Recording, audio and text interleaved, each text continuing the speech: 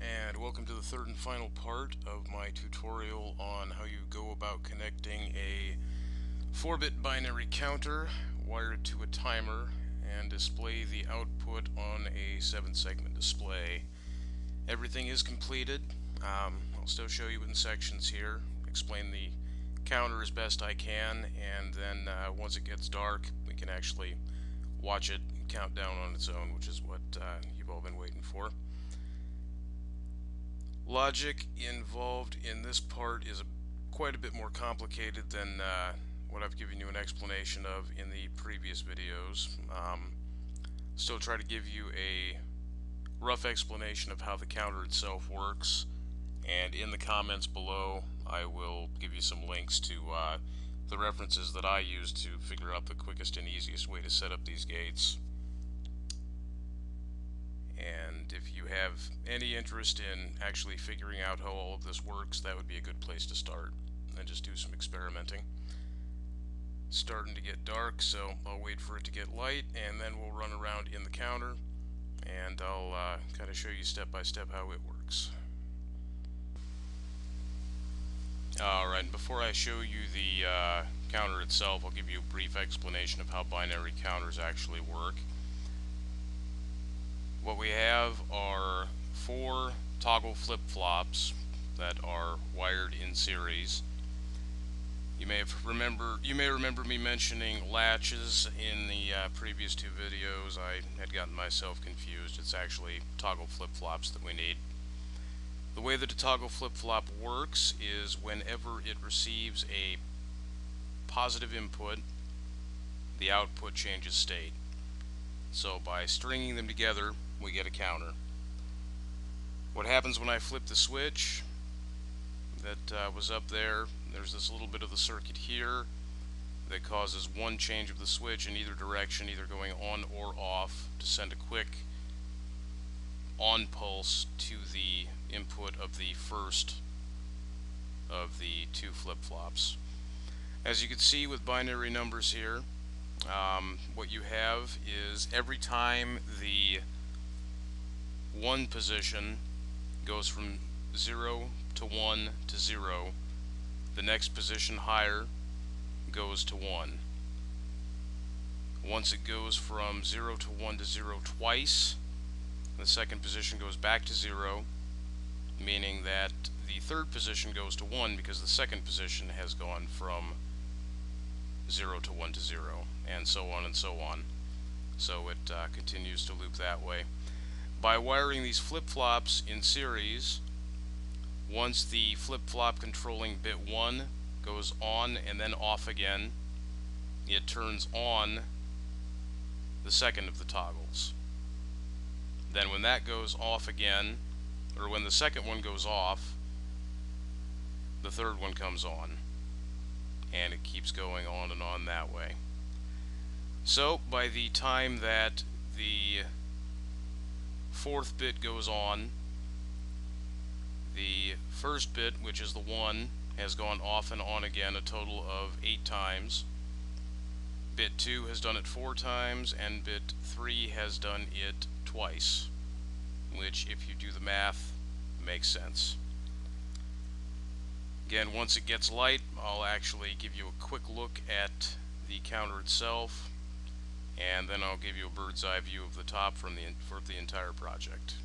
Okay, and a quick look at the counter. In this little rectangle right here in front of me is one of the 4, actually bit 1 of the 4 toggle flip-flops. The input comes in right here, output over here.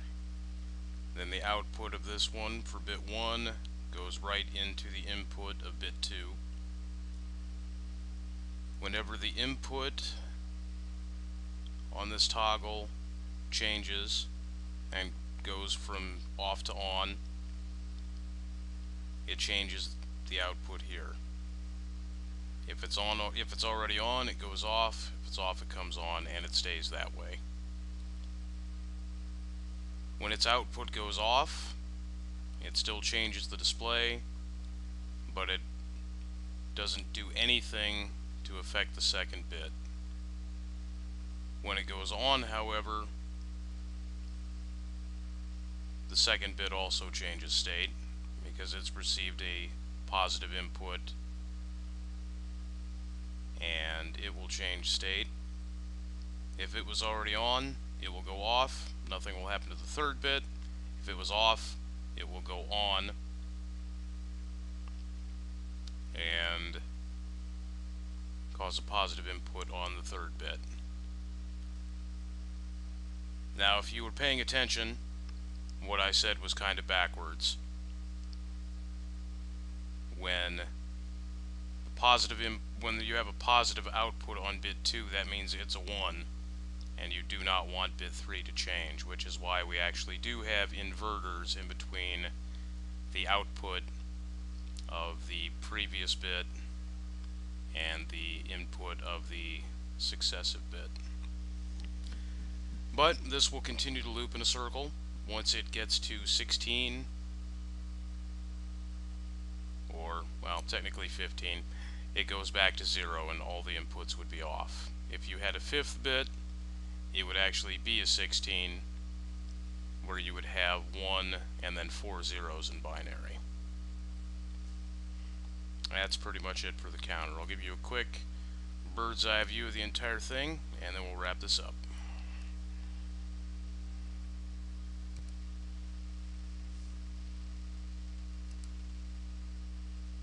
Alright, and off in the distance you can see the counter. You can just barely make out in front of that white board the blipping of the timer as it goes around in circles. Directly underneath me are the logic gates that the 4-bit binary input is translated into the decimals.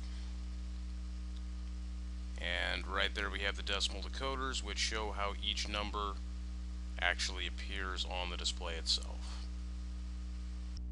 Alright, and it's starting to get dark. I'll go ahead and show you part of what this thing can do.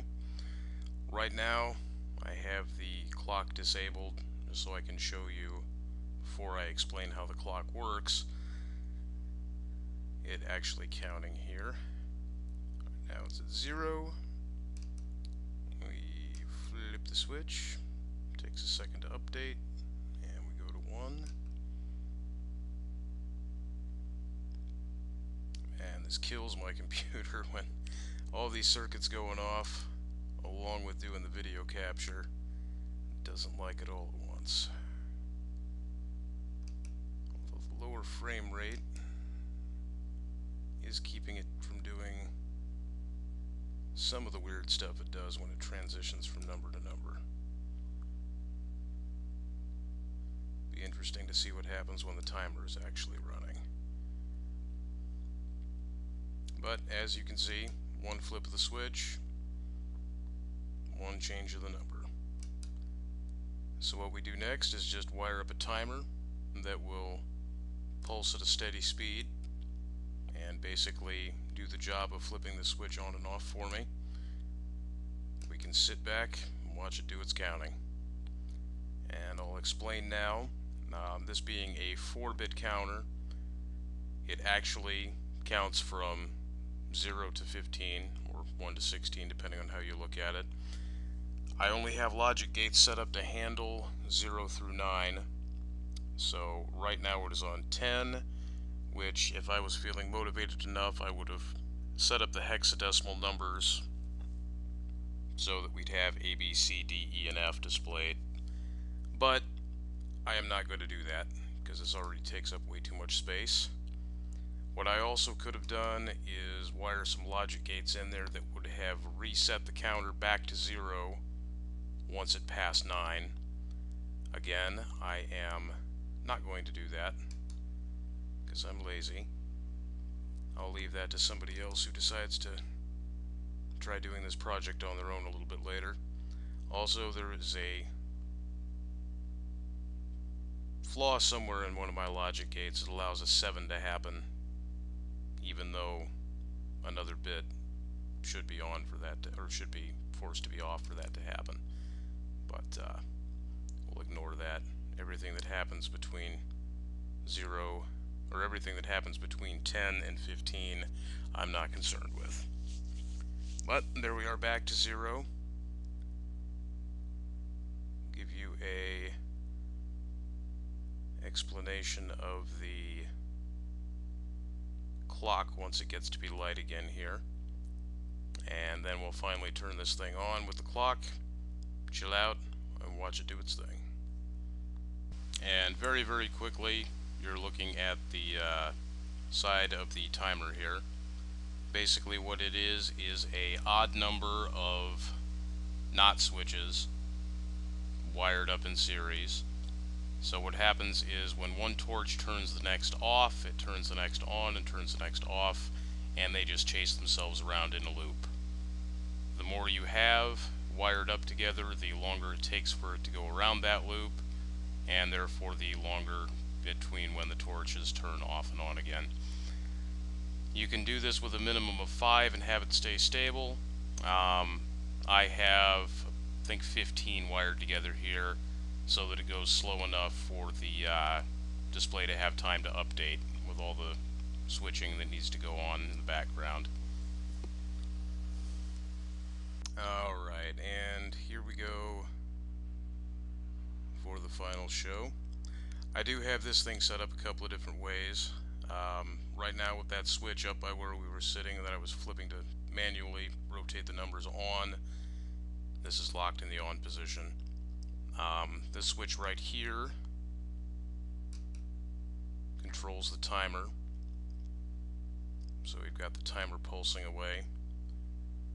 With the switch up there on, locks this on so nothing is going to change.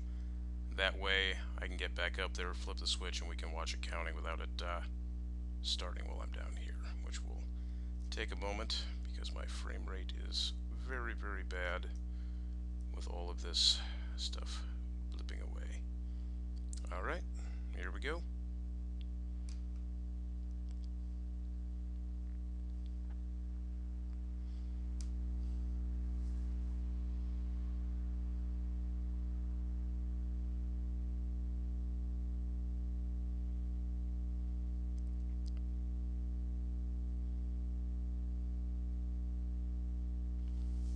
Runs a little bit smoother when I'm not doing the video capture, and again a 7 is going to pop up that we can just ignore, but we're back to 0. Runs a lot, like I say, a lot smoother when I'm not doing video capture. I could smooth it out a little bit by adding some more loops into that timer circuit, but I'm not going to bother. You can see it working. So that is all it takes.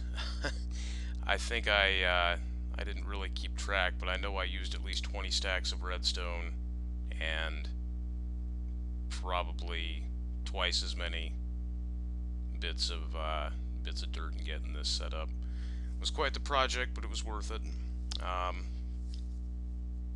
Got a couple of other projects in mind. I think the next thing I'm going to work on is a random dice rolling program that'll roll 2 dices, kind of display a dice face in place of the 7-segment display that we have here, and then have an indicator as to which of the 2 dice rolled higher.